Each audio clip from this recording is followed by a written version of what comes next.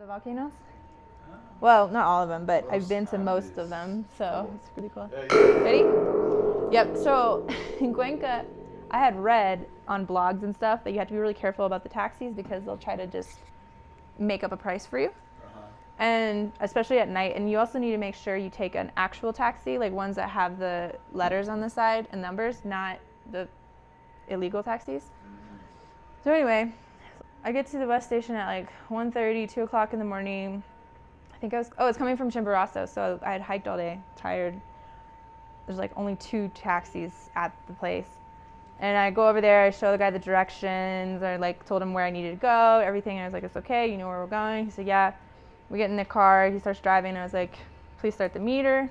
He did. How do you say that in Spanish? I just say meter, por favor. If you point to it and say, please start it, like, they'll do it. And so he did. And I also knew that at night it was going to be more, so it started at $1 instead of 50 cents or whatever it starts at. So anyway, we get to my hostel, and it said $1.40. And I only had $1.50. That's all I had, right? I honestly only had. But it's over the amount that you had to pay. Well, yeah, it was. So I get out of the taxi, and thankfully he got my suitcase out too before I paid. And then he said $2. And I said, no, it says $1.40, because I was gonna give him the $1.50 and just let him, keep the extra, and I really didn't have any more money.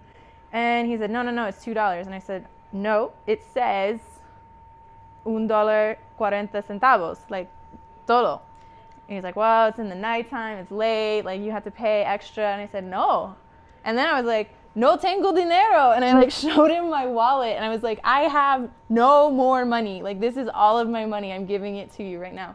And he was so mad. He was cussing at me and followed me to the hostel. Thankfully, the hostel owner was waiting for me and like let me in and made him leave and whatever. But whoo, it was not pleasant.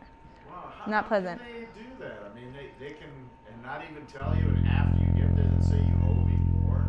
So he he was in the wrong. I talked to other people about it, and they're like, no, if it says $1.40, it's $1.40. Like if he wanted to add extra, he should have started it, but he already started it at $1. Yeah.